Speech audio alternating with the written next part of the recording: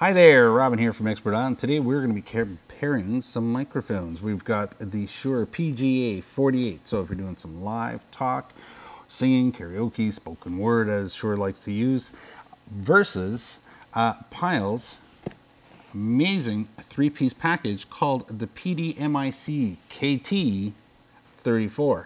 Now, this one is a complete kit. So instead of just getting one microphone, with some accessories like a pouch and that all in here and a cable, you're going to get 3 times that in here. Is it really bad? Is it great value? Is it incredible to use? They're going to find out here in a second. First, let's cover what's actually coming in, the price point. So you're going $40 to $50 here versus $45 to $55 here. Now, 3 mics.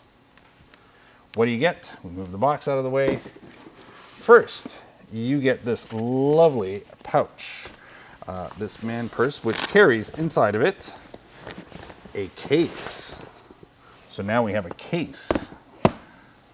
Inside the case is where we're going to find our microphones and our cables. So they do include the cables in it, all part of the package. So there you go, clip goes up, clip goes down. Full disclosure, when I unpacked this the first time, the clip really doesn't work very well, and I've noticed that one side's actually cracked on it. It is what it is. If you get one broken, you get one broken. If you get one that's mint, which is probably going to be the case, it's rare that people get things that aren't working right. Inside the case, full padding everywhere, all around. Comes with 3 clips on top of that for the microphones.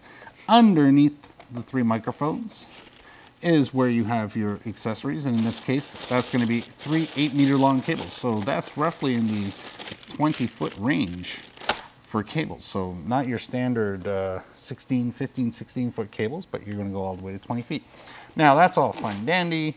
The only drawback is these kits include 1/4-inch cables. So if you're going to be hooking up to a mixing board, you're probably going to need to get XLR cables for it. Now, if you're hooking it up to a PA speaker that uses combo jacks or a mixer that uses combo jacks, you'll be able to use those 1/4-inch in those combo jacks.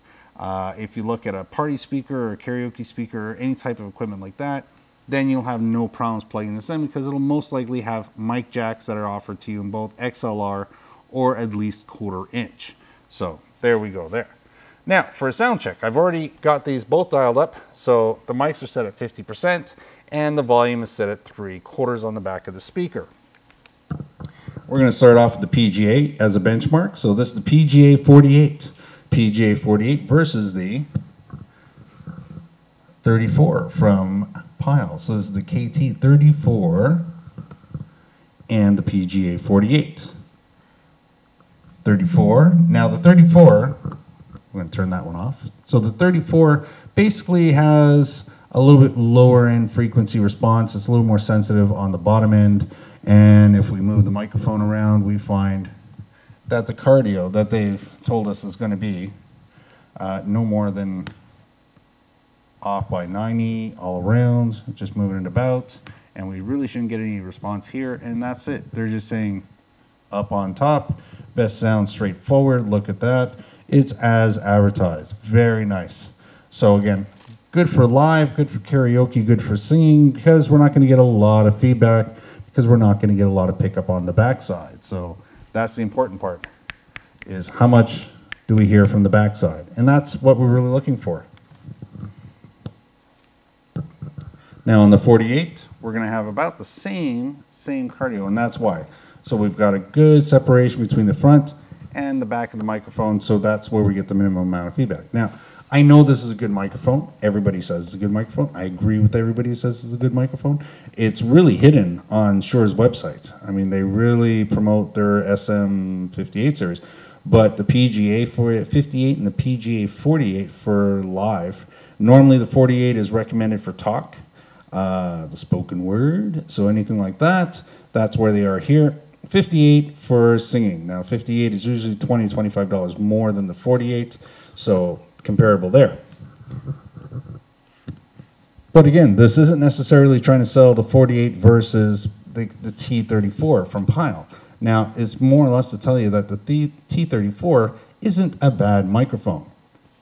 It's, I think if you needed a lot of microphones and you need it for a reasonable price, this is really a good way to go. Now, a lot of people do want to take away the little that you get off of it, but what used to be a problem that I fixed really easily on the 58s here from Pyle, which was the foam inside very thin. So they seem to have actually gotten that a little bit denser. I did take the top off and take a look inside, and it does seem to be about twice as dense as the original one. But you can always get rid of it by having one of these guys, and I recommend this on everything. Buy this in bulk if you can, because then it gets real cheap. So again, regardless what kind of microphone, I think this is always a better way to have your mic set up, unless you're using it for instrument play, stuff like that. So there we go. So it really takes out that p off of the actual microphone, and it really just smoothens and roundens out the voice. So my suggestion is it's really up to you. I think, you know what, not a bad deal. You can't really go wrong. You're going to get that many microphones for that price, and you're going to get an awful lot of cable. Now, the only drawback is if you need XLR cables, well, you'll have to buy some XLR cables. Outside of that, I'm going to give this product pretty much a pass mark on it. I like the idea of having something to carry things in. It's always nice to get freebies and get a whole nice package of stuff. And the microphones are actually not bad. So unless you actually need studio microphones, or you've got a budget that lets you get into much more durable, you know, I can beat these up and throw these on the floor kind of microphones, for sure. There's nothing wrong with getting something like this. Pyle offers a huge line of products, and some of them are cheap, and some of them are cheap and really good. And I'm going to put this in the really good pile. So there you go. All right, that's going to wrap us up. So I think we're okay with this one, and we're going to put some links down, all the details that we have from the manual and from the manufacturer's website. We'll put that all in down below. We'll also have links to where you can get it in the US and where you can get it in Canada. I think Amazon's probably your best bet on those items. So we do have it available on our website, but we're only in Canada. So if you got any questions or comments, leave them down below. Outside of that, there should be a palm tree on here, and that's for subscribing. So if you haven't subscribed yet and you'd like to, please do so by clicking on that guy right now. And we'll see you on the next video. Thanks for taking the time. Bye now.